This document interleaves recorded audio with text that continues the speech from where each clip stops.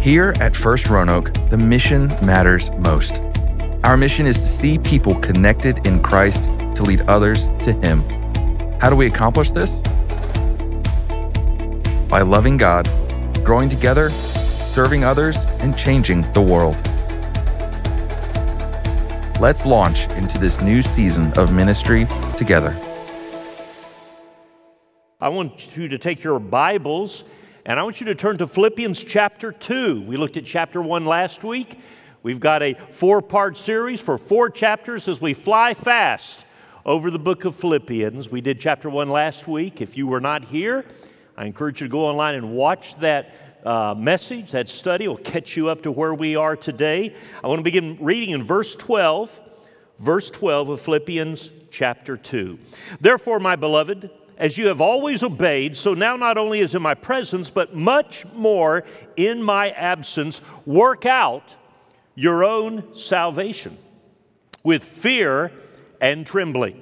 For it is God who works in you both to will and to work for His good pleasure. Do all things without grumblings or disputings, that you may be blameless and innocent children of God, without blemish, in the midst of a crooked and twisted generation, among whom you shine as lights in the world, holding fast to the word of life, so that in the day of Christ I may be proud that I did not run in vain or labor in vain. And may God bless the preaching and teaching of His word to our hearts and to His church on this Lord's Day. When the space shuttles were being launched, there came a point after every liftoff when you would hear Mission Control tell the astronauts, "You've reached negative return." According to NASA's official website, negative return occurs when the space shuttle is flying too far downrange and too high to return to the launch site in the event of an engine failure. Negative return also means that for the astronauts, they are now to the point where they are assured of making it into orbit, which is the whole reason why they launched in the first place. Tommy Henson drew the following comparison for the child of God in the Christian life with this idea of negative return. He writes, Jesus is saying, only by crossing the point of negative return, letting go of the option to turn back, can you actually do what you were meant to do. Whatever your landing site was, your identity, your sense of purpose before you came to me, you need to leave all possibility of returning behind. This is Jesus' invitation for every follower of His.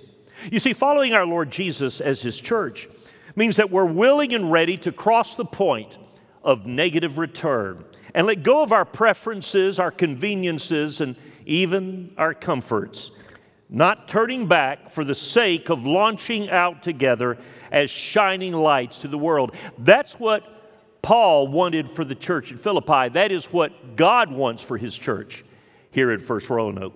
No matter how convenient now, or comfortable we might find our present schedule to be, ultimately as a church family, we want more people, not less, to receive Christ. More people to become part of His church right here at First Roanoke. We want more people to become followers of Christ and His disciples, to discover the joy of worshiping the Lord, studying His Word, seeking Him in prayer, serving Him together, going on mission locally and globally to tell others about Christ. I believe this is what Paul wanted for the church at Philippi, and I believe this is exactly what the Lord wants for His church and for each of us. And that is what the new schedule is about. After all, if we're going to have a time for a worship service, shouldn't we have a time when most people are most likely to attend those worship services? And that's why our celebration service on June 5th will move ahead to, or back to 9 o'clock by 30 minutes. It's a change. It goes from 8:30 to 9. Our Bible study, Connect Group Hour, goes from 9:45 to 9:15 for the first hour. And then our Genesis service, this service goes back from 11 o'clock to 10:30, as well as the beginning for our second hour of Connect Groups. Basically, if you drive downtown, you come to church in the morning and you leave in the morning if that's what you need to do. You see, we want to be sure that as lights in the world, we make it easy, not difficult, for people to become a part and experience our worship together on Sunday mornings. Three things I want us to see in our verses this morning, talking about being lights in the world and to the world. First of all, put your faith to work. If we're Christians, let us put our faith to work. Notice what Paul says, therefore, and he begins therefore. So what does that word mean? It means we should look back to see what it's there for. Going to verse 1 of chapter 2, the Bible says, so if there's any encouragement in Christ, any comfort from love, any participation in the Spirit, any affection and sympathy, complete my joy by being of the same mind, having the same love, being in full accord and of one mind. Do nothing from selfish ambition or conceit, but in humility count others more significant than yourselves. Let each of you look not only to his own interest, but also to the interest of others. Have this mind among you, which is yours in Christ Jesus. And so with this in mind, Paul writes in verse 12, therefore, my beloved, because of what I've already said, because of what you've already done, because of what you've already learned, because of what God has already done in your life, as you have always obeyed, so now, not only as in my presence, but much more in my absence, work out your own salvation with fear and trembling. What an interesting phrase. For it is God who works in you both to will and to work for His good pleasure. Make no mistake that Launch Day, Sunday, for us will be nothing more and nothing less than the opportunity for us to work out our own salvation, to put our faith to work as a fellowship, as a church family. What exactly does that mean, work out your own salvation? You're probably thinking, Brian, I thought salvation was a gift. I thought it was a result of unmerited favor from God. I thought it was by grace. What does God mean when He says, work out your own salvation? Didn't Jesus say in John chapter 6, verse 44, no man comes to me except that the Father who sent me draws him? Doesn't the Bible say in Acts chapter 4, verse 12, and there is salvation in no one else, but there is no other name under heaven given among men whereby we must be saved? Didn't Paul also say in Ephesians chapter 2, verses 8 and 9, for by grace are you saved, and that not of yourselves, it is the gift of God, not of works, lest any man should boast. Those Bible verses certainly don't convey the idea that we can somehow work out our own salvation. What does that mean? Well, first of all, a principle of Bible study. When you find tension between two verses, that divine tension where it seems to be saying one thing here and one thing there, be careful that you do not fall into the trap of camping on one and ignoring its context or the other text. That's how people end up building a monument of an idea exclusive to the rest of what the Bible says, just to fit our own Bible box. That's how people become sidetracked with such ideas that Jesus somehow wasn't really fully God, or that Jesus really didn't die for everyone in the world. Remember, God is not the author of confusion. He does not argue against Himself. We may struggle and wrestle with the text, but we are to understand it in the context of the entire Bible, not a pet verse or two. So what is Paul saying? Look at the beginning of the text. Therefore, because of the things that we read just a moment ago that have already happened, as you have always obeyed, not only in my presence, but much more in my absence. Paul is basically saying that you need to keep doing the right thing even if I'm not with you. You know, as kids, all of our graduates, when we're little, it's pretty easy to do the right thing when mom and dad are right there to grab hold of us if we start getting out of line, isn't it? Of course it is. But the challenge becomes doing the right thing when they're not there. Doing the right thing when nobody else really is looking at us. When the school teacher doesn't have her or his eyes fixed on us in class as we're sitting in the back of the room thinking they can't see us. or our coaches, as though they don't have their eyes on us.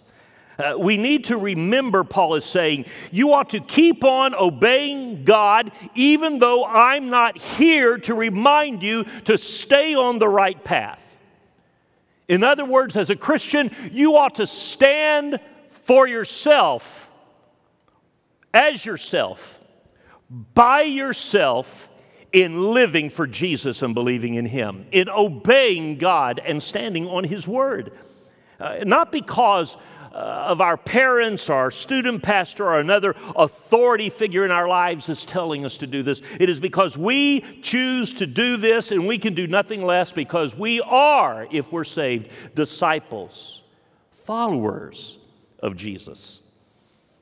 I remember when I would be in the youth, sitting with the youth group at First Baptist Church, when I finally got into middle school and I moved up to sit with them. I was no longer on the third row down front with Dad and my little sister Julie. Mom would sing in the choir, and yet I would sometimes get the sickest of feelings when I would be having fun doing something other than listening to the sermon by Dr. Pleitz, and my mother I would feel this burning hole. It was like a laser beam right between my eyes, and I would look down, and there would be Mom staring straight to me. Busted! I know I'm in trouble. It's too late to go back. Oh, Lord, I need your mercy.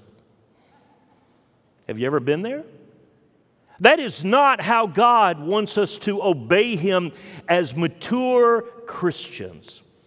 You know, this is an important component for all of our high school graduates today as they prepare to go on to college or military service or enter the professional workforce. If you're a Christian, that living in obedience to God in your life is just as important as when you were living at home, perhaps even more so. Many of you going to secular schools will be faced by professors who will think it is their calling in life to discourage you and separate you from your Christian faith. And they will have plenty of your classmates to help them in that goal. First of all, realize that your faith is not legend or fantasy or myth, that your faith is Christianity, not churchianity. That remember that no matter how smart or winsome or cute the questions and digs that the professor has practiced countless times before countless other freshmen or older classmen, remember they are minuscule in comparison to the giants of the faith like St. Augustine, John Knox, Polycarp, Ignatius, the Apostle Paul, John Calvin, Martin Luther, and on we could go. Why take the word of a professor who's not even a believer as to being the authority figure as to convince you that Christianity is untrue? Number two, you don't have to go very far into apologetics to understand that as long as the tomb of Jesus Christ is unoccupied, case closed. No discussion. No debate. You can compare Christianity to any other world religion, and none of them, nor all of them put together, make the claim that Christianity does and is yet to be proven untrue, that Jesus on the third day bodily rose from the dead. As one freshman student said, I'm following the one who rose up from the dead and ain't dead anymore. See, these are important things to hold on to. Now we're back to the phrase, work out your own salvation with fear and trembling. Did Paul say work for? Did Paul say work up? Did Paul say work into? No, Paul said work out. You and I are not trying to achieve our salvation or hold on to our salvation, but we're seeking to demonstrate our salvation, to display it, to continue on living out, as it were, our salvation. The word work in the Greek means to carry out something to its reasonable conclusion. That's what it means. In other words, now you've been saved. Now that you've been born again, be sure you live saved.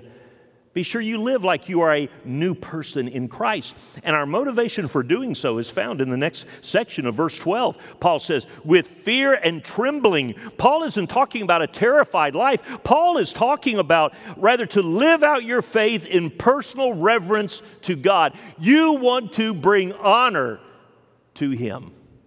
Dr. Jimmy Draper writes, if we love someone, then we are not afraid of what they might do to us, but we are afraid of what we might do to them. We're not to be afraid of what God might do to us, but we should be afraid that we may bring shame and embarrassment to Him. And then notice in verse 13, Paul goes on to say, for it is God who works in you both to will and to work for His good pleasure. Now the Amplified Bible puts it this way, for it is not your strength, but it is God who is effectively at work in you, both to will and to work, that is strengthening, energizing, creating in you the longing and the ability to fulfill your purpose for His good pleasure. Whose responsibility is it then for those of us who are Christians to work out our own salvation, as Paul said? Is it God's? Is it ours? And the answer is yes. It is both of us. God gave you a free will. Choose to use it in displaying and working out your salvation in this life. God has promised to not only give to you through the empowerment of the indwelling presence of the Holy Spirit the ability to do it, but even to help foster the desire in your heart to do it. That little thought, I should obey Jesus here, I should do what the Bible says there in my life, that's not just you. That's not just the memory of the voices of your Christian parents or youth pastor or your pastor echoing in your mind and heart. That's the Holy Spirit speaking to you in that moment.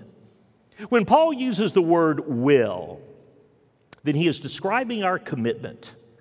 He's describing our motivation, our feeling, as it were, to live our lives for Christ and to obey Him in all that we say and do. We live saved because we have been saved. Because we have been saved, because we are being saved. That's what the word sanctification means in the Christian life. It is the working out of our salvation. We have been saved in the past. We continue to live saved and are being saved in the present. And we are looking forward to being saved forever, glorified with the Father in the presence of the Son there in heaven someday. That's sanctification. A college freshman found themselves in a hostile environment, which is not unusual these days on America's college campuses. Parents, you need to be aware of that. Paying thousands of dollars and going in debt and hoping that your child does not become a casualty in their faith on that hostile environment. We need to be sure we stay in touch. We stay connected, we stay prayerful, we stay in communication with them. Praying for them always. You do know, by the way, that graduation does not give you a time where you can coast when it comes to your faith. No, in many ways, the real work is just beginning. Notice and remember that a lot of people are experts when it comes to writing books about how to raise kids when they're little, but they are silent once they graduate from high school, as everybody knows. In any case, this college freshman found themselves before a hostile atheistic professor, and they were in a class where it seemed that even if there were other Christians, they were afraid to speak up when they saw that this person was being made fun of and was being derided and even mocked, pressured to capitulate and to give in and to surrender up what they said they believed. And after class, some of the classmates gathered around, and upperclassmen, and they thought they would carry on the conversation from what the professor had started. And one of them said to this freshman, "Are you afraid that you're just going to hurt all those people back at church or your parents if you do this thing?"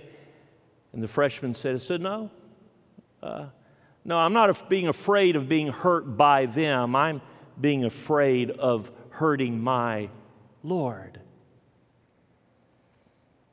Remember, we are to work out our salvation. Number 2, you've got a new attitude. A new attitude. Look at verse 14. Do all things without grumbling or disputing, that you may be blameless and innocent, children of God, without blemish in the midst of a crooked and twisted generation, among whom you shine as lights in the world. Did you hear what Paul said? Paul said literally, do all things. Really? Can we revise that? Would anybody like to revise this verse and say, do some things? Would it be easier if we just did some things without grumbling? I mean, isn't grumbling and complaining, isn't that written in our right to grumble in the Declaration of Independence or something like that? Doesn't it say that? One pastor put it this way: Paul doesn't allow us to pick and choose what we will do with a happy, contented heart. Does this mean when you're at work? Yes. Does this mean when you're at school? Yes. Does this mean when you're at home? Yes. And does this mean when you're at church? Yes. Some of us have already blown it. We are to do all things without grumbling. We need to realize that the problem of grumbling is a lot bigger than simply you and I expressing our opinion or preference about something. It has theological implications, because it's the assertion of self-centeredness, that we're saying that because we're not getting what we think we deserve, or we're not being allowed to do what we want to have done, then somehow that we have the right to grumble and complain because we have elevated ourselves to a point where we have become our own ultimate authority. And therefore, we don't like something because we know better. And when we grumble, what we're really saying is we're not at fault. When we grumble, what we're saying is, I'm excused from what God says right here through Paul in Philippians 2. Adam, after all, he started it, didn't he? After he had sinned, God came to him, and what did he do? He grumbled against his wife. He said, it's not my fault, it's this woman that you gave to me. And so we've been grumbling at each other ever since. There's something else about grumbling that isn't good, and that is it's contagious. Grumbling is always contagious in the local church. The word complaining or grumbling that Paul uses gives us a picture of words that cannot quite be distinguished. It's like sound, but you can't pick out exactly what's being said. There's noise there, but it's indistinguishable unless you're right there connected. But you hear it, you know it's there. The word would be murmuring. Mary will sometimes say, well, I can't understand what you're saying when you're not looking at me and you're talking. It sounds like you are mumbling. Honey, I promise I'm not grumbling when you think I'm mumbling, okay? Before witnesses here, I just want to be sure. That's not the case most of the time. So anyway, the complaining that is being confronted by Paul is the kind that is between Christians. He's not talking about the world. That's a give me. That's how it is outside of the church. What he's saying about is this is not how it should be inside of the church. He's describing Christians complaining and grumbling against each other. Imagine that, a Baptist church right here in the book of Philippians. And then Paul uses the word disputing or arguing, which is a warning that if you don't stop your grumbling, then others will join in, and that doesn't mean they'll always be on your side when they do.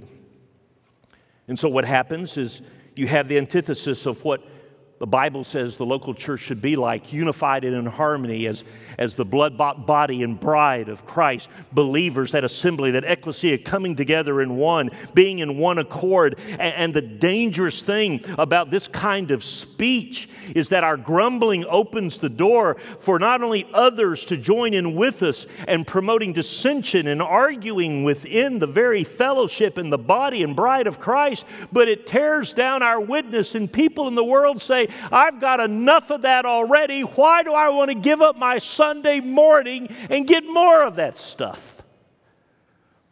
Who would? The writer of Proverbs wrote in Proverbs 6:16, these 6 doth the Lord hate, yea, 7 are an abomination unto him, King James Version.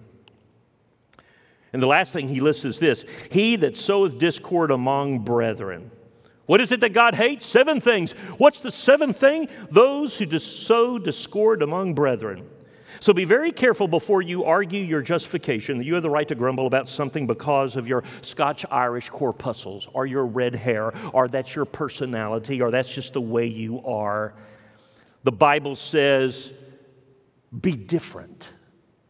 Do all things without grumbling or disputing. All means all. That's right. When God saved you, He did a lot of things for you. He made you a new person, a new creation. He gave you the ability to have the mind of Christ. Your body became a temple of the Holy Spirit. Jesus began preparing a place for us in heaven, all of us who are saved and believe in Him and belong to Him. He gave us a commission to take His gospel into all the world. He's given us an opportunity in this life to do good works, to earn rewards in heaven, not salvation, but rewards for good works. God made you into something you've never been before. Therefore, if any man or woman be in Christ, they are a new creation, a new creature. Old things are passed away, and all things have been made new. And along with you, all of these other things that God has done for you, He gave you a new attitude, and I'm not talking about the song. I heard John Maxwell say once, our problem is that we have upward hopes, but downward habits. A good word. Do you have any negative downward habits you need to turn over to the Lord? What about how you handle the challenge of change or disappointment or frustration? We can't escape change. Oftentimes we need to change. Sometimes we are forced to change. But the change itself is most of the time not the biggest thing. It is how we handle that change that matters. It gives us the opportunity to work out our salvation, to demonstrate our faith, to maintain our fellowship. The wonder of our church family and the diversity is also the harmony and the unity of this blood-bought body and bride of Christ called First Roanoke. We are one church family, but it requires attention. It requires protection that God has brought together. That's why Paul said in verse 14, do all things without grumbling or disputing, that you may be blameless and innocent children of God without blemish in the midst of a crooked and twisted generation, among whom you shine as lights in the world. Why is it that we should live this way with a new attitude? Because when we do, then we show ourselves to be the children of God as we should. The words blameless and innocent that Paul uses, that means pure. It's like wine that has not been watered down. It's pure. It's not weak.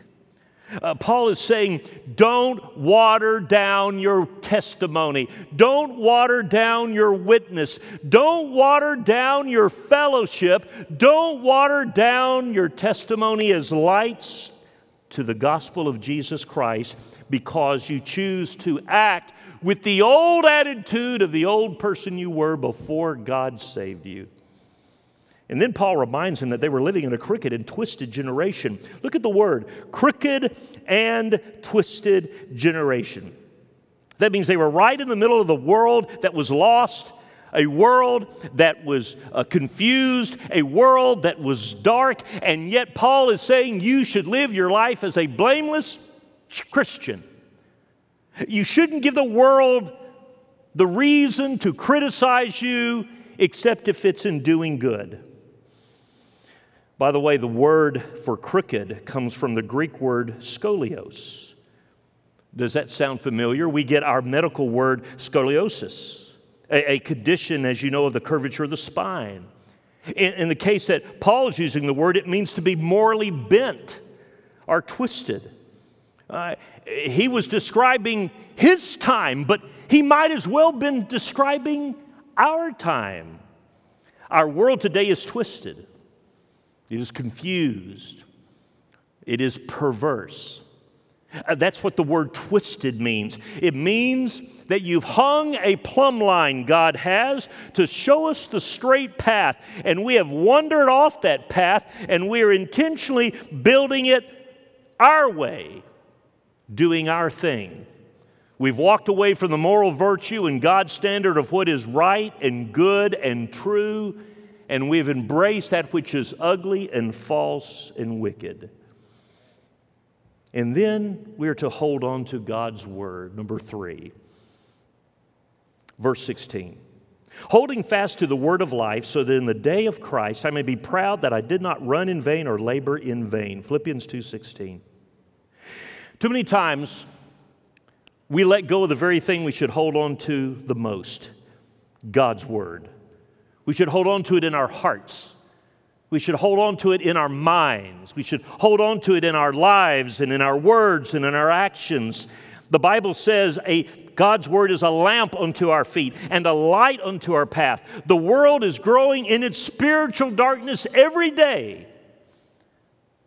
How can we hope to be the light that God has saved us and called us to be if we ignore His word? The Greek word for holding fast in verse 16 that Paul uses means to hold tight and also to hold forth. What a picture of the gospel. We're to hold on to it tight, and we're to give it away every chance we get. We're to hold on to it and not let it go, and we're to give it away at every opportunity God presents. Offer it to others so that they too can believe as you have believed when you were saved. Do you remember when Peter was talking to the Lord Jesus, answering his question, really, after Christ had said some very hard things to the crowd, and the crowd turned away, and so many turned away, you can almost hear the surprise in our Lord's voice as He turns to the 12 disciples, and He says, "Are you too going to leave me?" And Peter replies in John 6, verse 68, "Lord, to whom shall we go? You have the words of eternal life." You see, they had followed, they had heard, they had listened, they had believed that when Jesus taught them this promise, "Whoever follows me will never walk in darkness, but will have the light of life," they held on to the light, to the word of life, to the word of light. The gospel is the light of life and the word of life. Hold on to the word of life and offer it to as many people as you can. That is what God is asking us to do. And why do we do it? Because of the phrase, the day of Christ. So that in the day of Christ, I may be proud that I did not run in vain or labor in vain. Now, what is he talking about, the day of Christ? He's reminding them of this simple fact. He's reminding them that Jesus is coming. He is reminding them that they are going to see their Savior face to face. He is reminding them that one day this life will be over. Time will be up.